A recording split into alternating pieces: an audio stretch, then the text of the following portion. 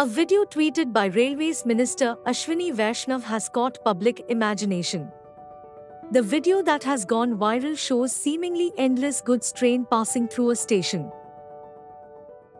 It was the test run of India's longest freight train Super Vasuki on 15th August as part of Azadi Ka Amrit Mahotsav celebration. The 3.5 kilometers long train with 295 loaded wagons and powered by 5 engines carried a load of about 27,000 tons of coal, the highest ever carried by the Indian Railway in a single train arrangement. Let us inform you more about Super Vasuki and its significance in our supply chain ecosystem in this video.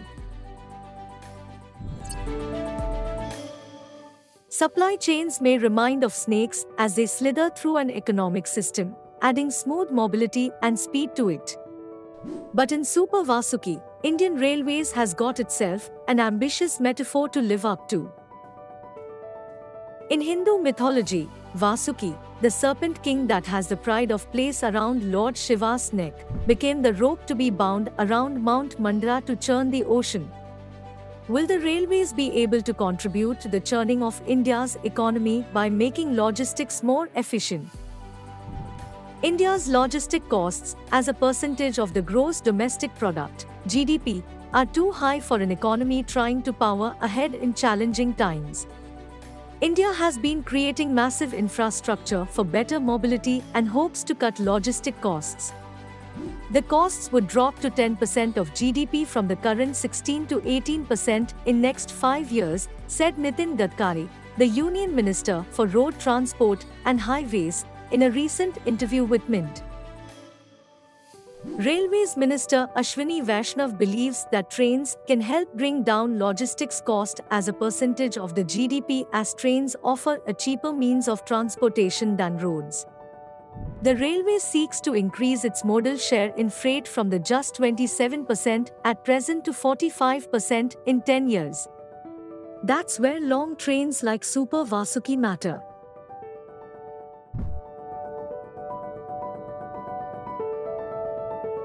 For the last few years, India has been showcasing long freight trains. Super Vasuki is the longest so far, an improvement over several previous trains.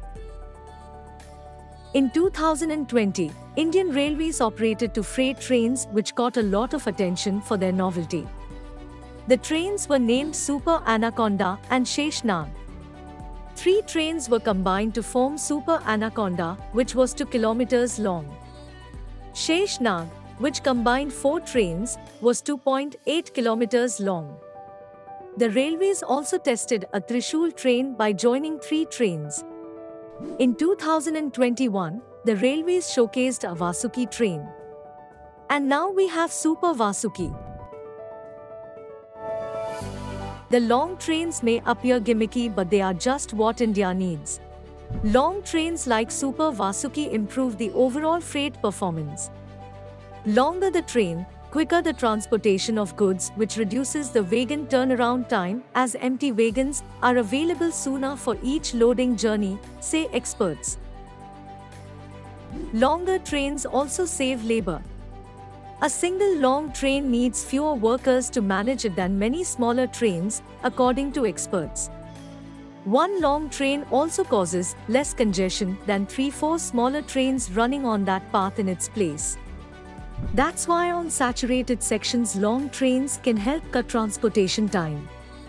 One long train instead of say 5 smaller ones will also face reduced detention en route. That improves average speed as well as reduces the running time between 2 stations. Trains like Vasuki can help the railways meet its target to increase the average speed of freight trains from 22 km per hour to 50 km per hour. So, long trains are good for the railways as they increase operational efficiency as well as for customers as they carry goods in shorter time. A Super Vasuki train takes 4 minutes to cross a railway station. Obviously, longer freight trains cannot run on all tracks and create an obstruction for passenger trains. Early this year, during the coal shortage at several power plants, the railways had to cancel several passenger trains to move coal-carrying freight trains faster. India is making long freight trains because it is building dedicated freight corridors, DFCs, for them where they can run optimally and without obstructing passenger traffic. Freight corridors are special tracks made for goods trains, which will be useful, especially for long trains. They aim to decongest the railway network, ensure faster movement of goods, increase the national carriers' freight capacity network, and reduce overall logistics costs for companies.